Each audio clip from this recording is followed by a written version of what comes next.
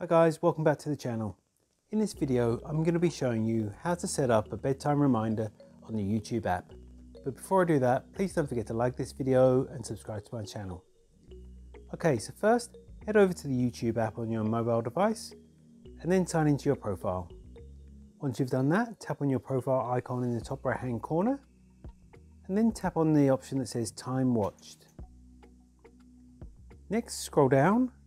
And underneath Tools to manage your YouTube time, there's the option to remind me when it's bedtime. So toggle that one on and it says remind me when it's bedtime. Show reminder during these hours. So start time 11 PM, end time 5 PM.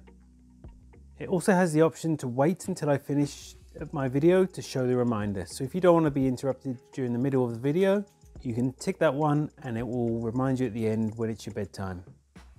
To change the time, just tap on the time and then set the time that you want to go to bed.